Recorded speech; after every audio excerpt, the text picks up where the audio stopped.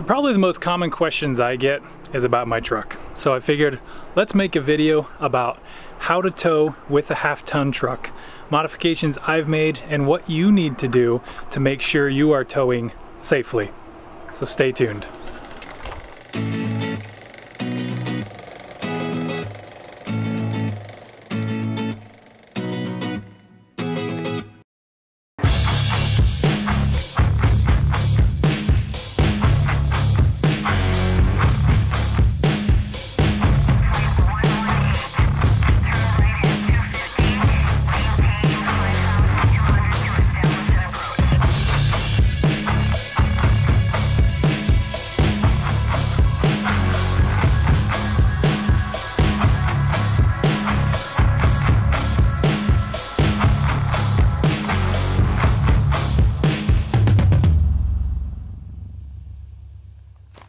So we are pulling a 35-foot travel trailer with the tongue weight of about 700 to 750 pounds.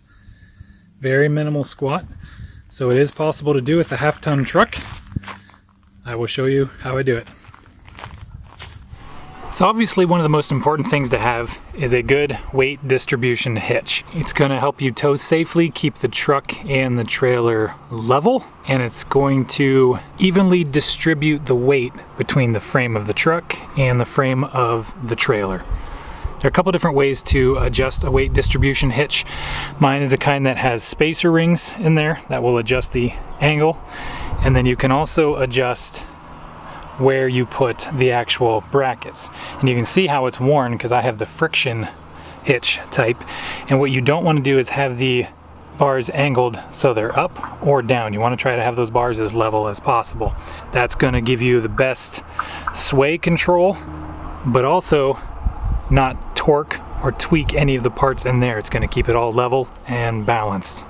The reason you'd want to adjust your weight distribution is so that you don't have too much squat there. And the reason squat is so bad is not as much for appearance, I mean that bothers me, but it's for the front. If your front lifts up, your steering is not going to be nearly as under control.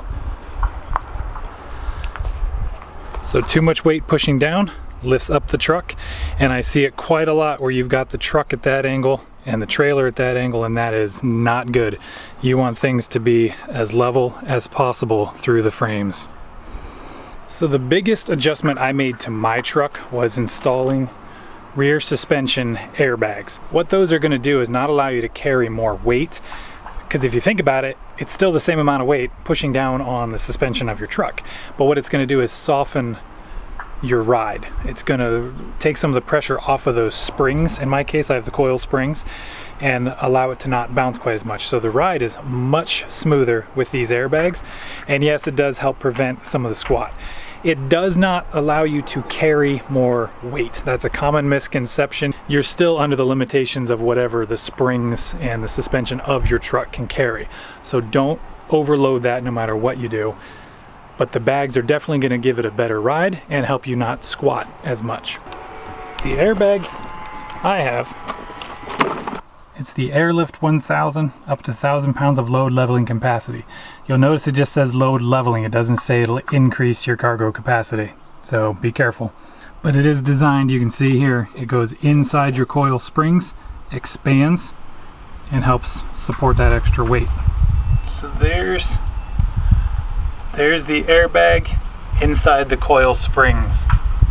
So here's the valve for my airbags. I had these installed by the Chrysler dealer, and actually it only cost me $175, so they did a good job, wound the lines right up there, and I inflate mine to 30 psi before I put the weight of the tongue on the ball.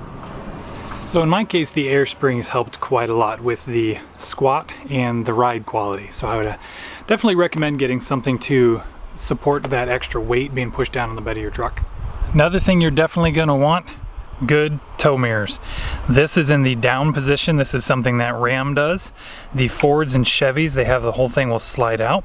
But what Ram does that I love, they might not look the most beautiful in towing position. Right now they look really nice. Put it up to the towing position.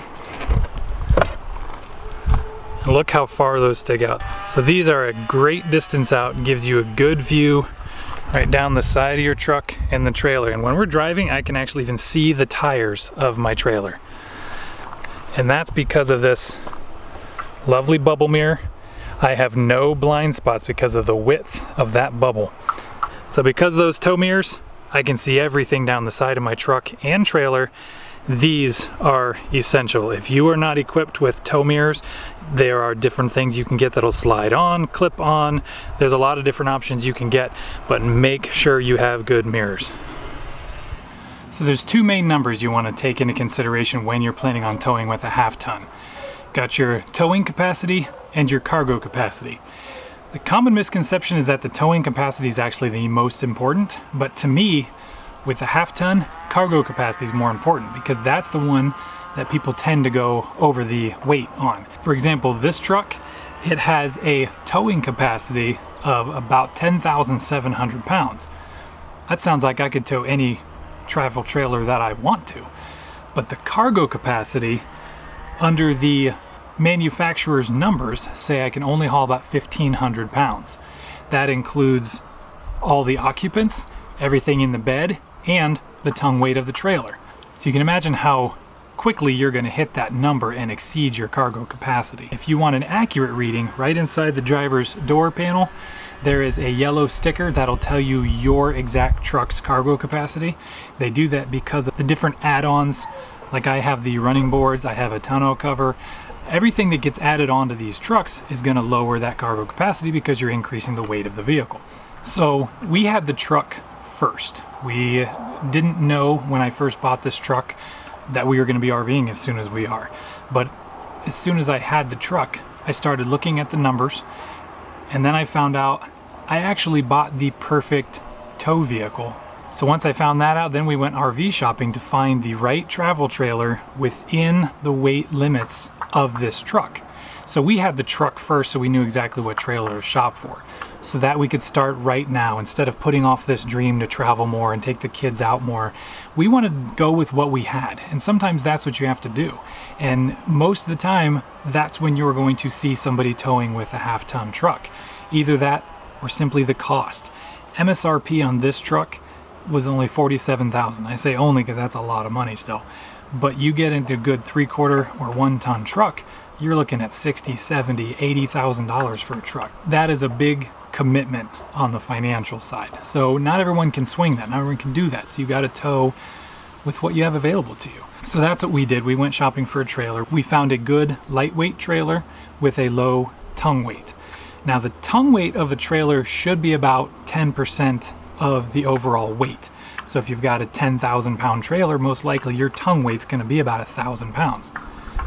Well, if your cargo capacity is only 1,500 pounds, it depends on what you put in the bed of the truck and how much your occupants weighs if you're going to exceed that number. So you're very limited. In our case, the tongue weight is about 700 pounds.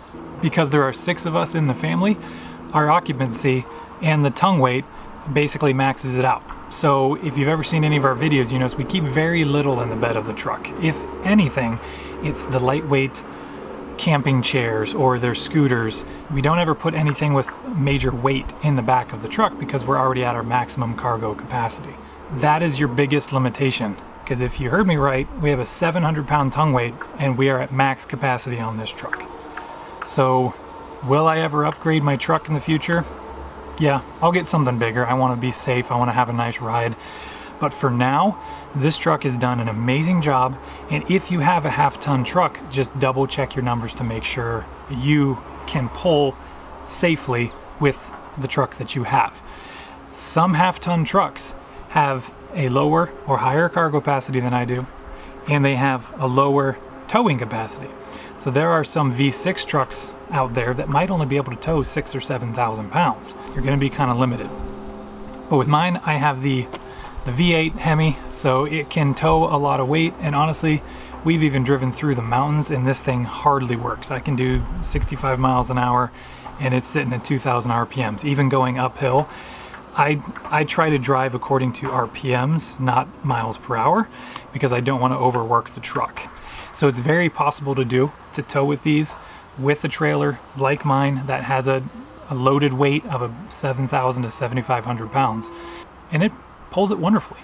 The only complaint is the cargo capacity. This did squat quite a bit, which is why I installed the airbags, which is why I'm careful not to overload the back of the truck. So there's just a lot more thought that goes into towing with a half-ton truck. You also want to make sure that you have good tires that have a good load rating that can handle that extra weight on the back of your truck. Most factory tires are going to be okay, but those tend to go, I don't know, something about the factory tires, they're really soft or something, they want a really good ride. They tend to get worn really fast. So if you're going to be upgrading your tires, just make sure you're not just going El Cheapo tires. You want to make sure you get a good load rating so that you can handle that extra weight. So the best thing you can do is have a good weight distribution hitch. Make sure it is set up properly for your trailer and your truck to ride level. You never want to do that. I've seen way too much of that on the road. It seems a little unhealthy. So hopefully this has been helpful, just kind of give some clarity about what the different weights and the weight ratings and things you need to keep in mind. Like I said, you never want to put off your dream just because you don't have the perfect 1-ton dually truck. Not everybody can do that. Go with what you have. Just do it safely. Know your numbers so that you are within the limits, so you are not putting yourself, your family, and others at risk out on the road. So just know what you're doing. Double check those weights. So thanks for watching. Hope you enjoyed this. If you did, give it a thumbs up, subscribe, because we're going to be back on the road doing some more stuff very soon.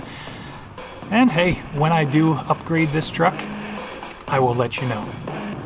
See you next time.